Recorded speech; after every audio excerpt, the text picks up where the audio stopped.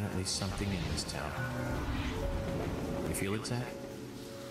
Coffee warned me of that. It said, tomorrow you'll arrive in a place that will change your fate.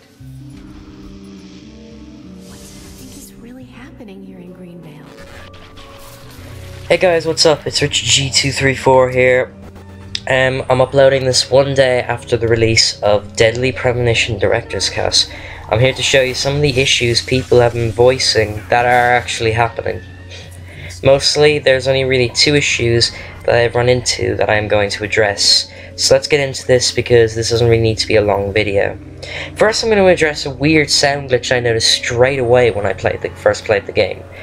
When you hit the title screen, it comes up with a title screen song, which just started glitching for no reason. And here it is right now.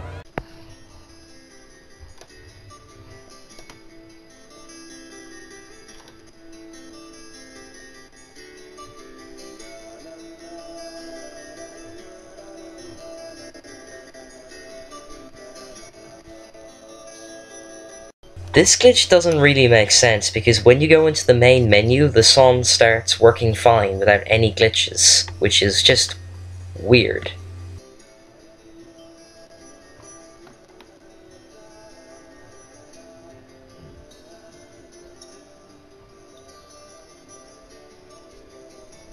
Second glitch we're now going to go on about, which isn't really a glitch, it's more of a really big issue, is the frame rate. Now, I'm going to show you an example of the frame rate being fine, no problems at all. This is an indoor area. This is the Greenvale Sheriff Department, and as you can see right now, it's running fine. Doesn't seem to be suffering any issues. It's great. Now, next bit that I'm going to show you, I was outside driving along, trying to find a brilliant example to show how the frame rate could hitch up, when I actually did a clever thing here, which you can now take a look at. As you can see, the frame rate hitched up a little when I aimed the gun in the middle. This game is kind of full of inconsistent frame rate bits like that, from what I've played of it so far. The game cannot decide if it wants to run kind of slow, or if it wants to run really smooth. It's just weird. I think I might have found a probable cause for all these problems, or the frame rate one at least. And I'd like to take you back to another game that came out for PS3 that had some really weird frame rate issues. The Elder Scrolls V Skyrim.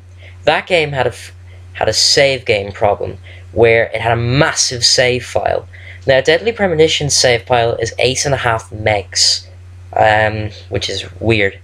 Skyrim's, of course, got bigger as you played it, whereas Deadly Premonition's doesn't, but it's still 8.5 megs. That is really, really strange. It doesn't make sense that the save game file is that big. So that might be a problem. That might be the cause of it. I don't know. It's just something I'm throwing out there so that people will know. But I'm going to try and compile a bug list to send off to Rising Star Games. So if anyone wants to help me, if you